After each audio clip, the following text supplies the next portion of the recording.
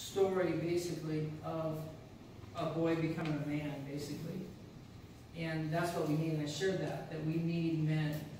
And every time I recite this, I really honestly can say, I think of you so many ways. And so we want to be able to do that right now. Okay, I'll start. If, by Kipling. If you can keep your head when all about you are losing theirs and blaming it on you.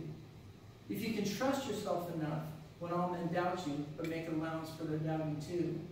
If you can wait and not be tired by waiting, or being lied about, don't deal with lies, or being hated, don't give way to hating.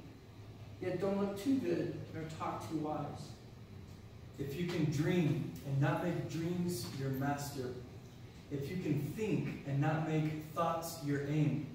If you can meet with triumph and disaster and treat those two impostors just the same.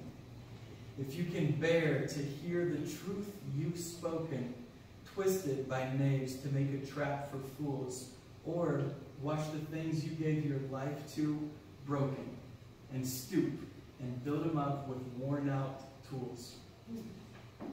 If you can make one heap of all your winnings and risk it on one turn of pitch and toss and lose and start again at your beginnings and never breathe a word about your loss. If you can force your heart and nerve and sinew to serve your turn long after they're gone, and soul hold on where there's nothing left in you except the will that says, hold on. If you can talk with crowds, yet keep your virtue, or walk with kings nor lose the common touch. If neither foes nor loving friends can hurt you. If all men count with you, but none too much. If you can fill the unforgiving minute with 60 seconds worth of distance run. Yours is the earth and everything that's in it, and, which is more, you'll be a man, my son.